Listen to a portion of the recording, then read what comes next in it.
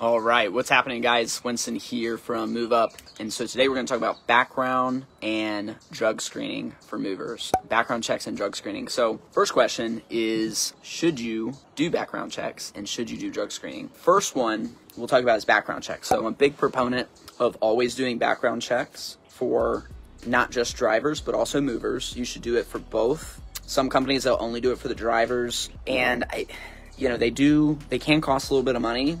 Some of your insurance policies actually can allow you to do them for free through your policy. It just depends. But if you need a good, reputable place to run background checks, there's a company called Cleared Movers. Their website is clearedmovers.com. They're a good resource to be able to do background checks for all your movers, all your drivers. And you should do that before you could give a job offer, but it could be contingent on background check. Generally, you're going to be able to get the results on a background check instantaneously, maximum within a few hours. Now, drug screening, that's definitely a lot more complex. Drug screening, in my opinion, if you do it, you need to do randomized drug screening rather than like, in order to get the job, I need to pee in a cup and then be able to pass it.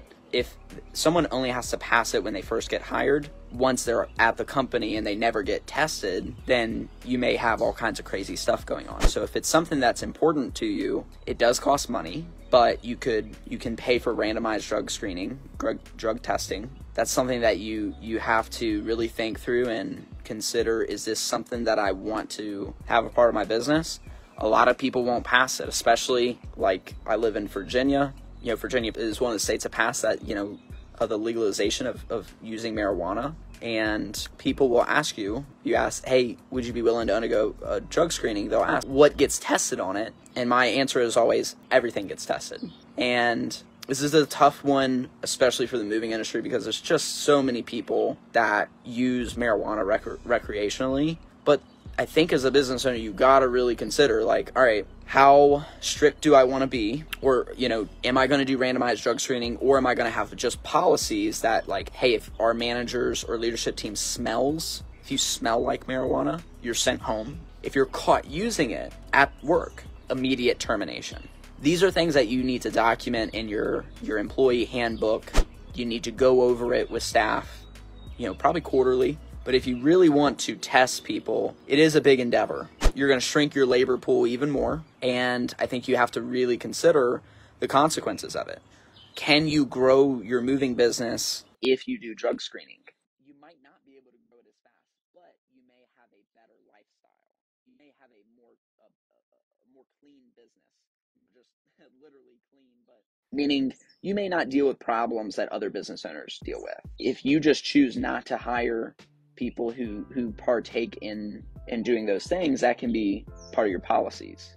At the minimum, there should be some infrastructure, some policies on the smell and use of drugs. If employees show up to a customer's house and their clothes reek of pot, or they look glazed over, that's not going to get you 5-star reviews. It's not going to help your reputation. And so, a lot of times I think we go back and forth on, should we let some things slide because I need these guys and they're kind of who are out doing the work and I'm not sure if I can get anybody else, or am I going to stick to my standards?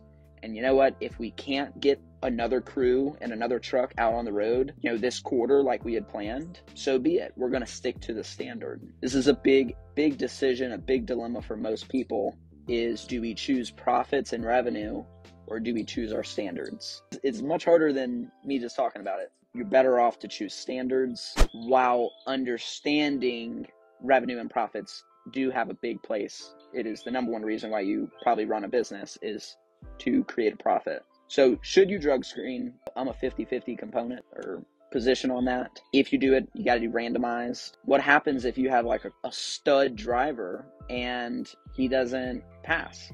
Well, do you terminate that person? What's the policy there? You have to be willing to stick to your guns. What is the worst thing you could do is create a policy. it basically doesn't get followed, you don't follow through on your consequences, then everybody knows that your policies are not enforced. It now diminishes any other policies you ever create in the company because people don't take you as serious. So if you're going to do it, you've got to stick to the consequences. You have to stick to the policies, even when the decision might negatively hurt you for the short term.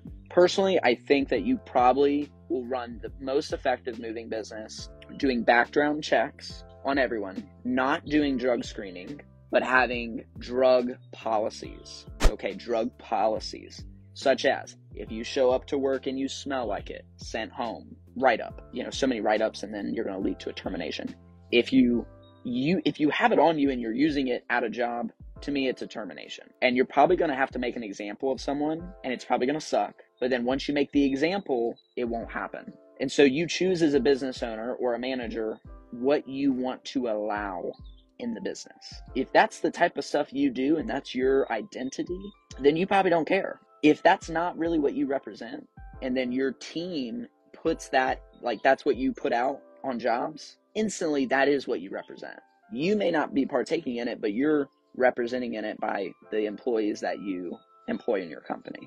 So my recommendation, I think probably where your best fit is background check everyone. I probably would not do drug screening. It's just a big endeavor. Am I saying that you can't do it? No. But I would have drug policies. Okay, I have drug policies, and I'd have a really hard standard on those. So I might not be out randomizing, doing random drug tests, but I would have some really firm policies, and then I would stick to them. And again, that's going to look like sometimes you're going to make a tough choice. So that's my spiel today for background checks and drug screening. If you have any questions, again, for background checks, check out clearedmovers.com.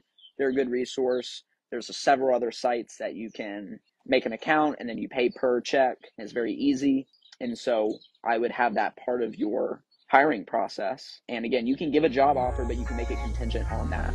So if you feel like you don't want to wait around, you want to go ahead and get somebody going, you can do that. And there's all kinds of ways that you can set your process. With that being said, we're signing off. We will see you next week.